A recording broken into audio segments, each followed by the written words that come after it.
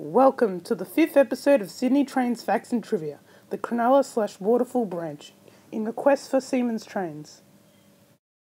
Waterfall Station was opened in 1886, but was moved in 1905. It sees about 540 passengers per day, but most change from the northern suburbs of Thirroul. Heathcote Station opened in 1886, and it sometimes gets some South Coast Line services to Port Kembla. Engadine Station has a very similar layout to Heathcote. It opened in 1920 and had a very major upgrade in 2006. Loftus Station opened in 1886 and was then moved in 1979 because the Royal National Park line closed. This station is mostly used by the Tramway Museum. Sutherland Station opened on the 1st of March 1886. It has 3 platforms and has many upgrades in its time. At the moment it is getting an upgrade for a car park.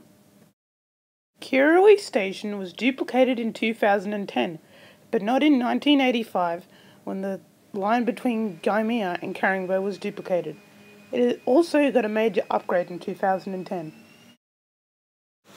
Gymea Station opened with 2 platforms. It also has a turnback platform. This station got a major upgrade in 2005. Miranda Station is connected to the Westfield Shopping Centre. The line was duplicated in 1985. The platform building still remains to this day from its opening. Caringbah Station opened on the 6th of December 1939. This station opened with 2 platforms for terminating trains. There is a proposal for a station between Caringbah and Miranda. Woolooware Station opened in 1939 as a single platform. It is the least used station on the Cronulla branch. Cronulla Station has 1 very long platform, but it is classified as 2 platforms.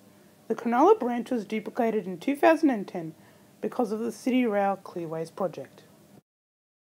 I hope you enjoyed this episode of Sydney Trains Facts and Trivia. Don't forget to like, comment and subscribe.